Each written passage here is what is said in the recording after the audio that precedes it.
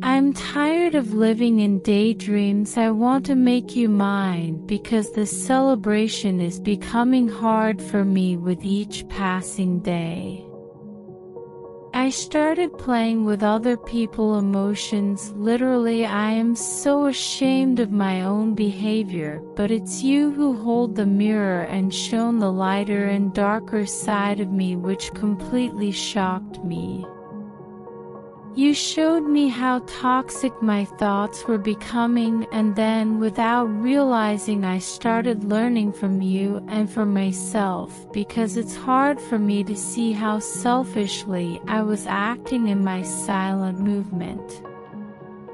I keep thinking about the things you told me and show me. I was trying to analyze how my innocence and kindness turns into cruelty. You have shown the side of me which I was neglecting for so long and didn't want to see.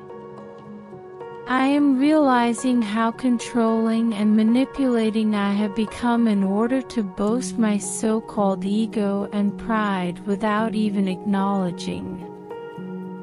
I want to be close to you and make all your dreams come true. You are the law of my life. As the time passes, I'm feeling heavy anxiety because the fear of losing you scares me to the death. Thank you for everything you have taught me so far. I am grateful that you come into my life and help me to see my strength and weakness. This is what all the reason why I say you are my.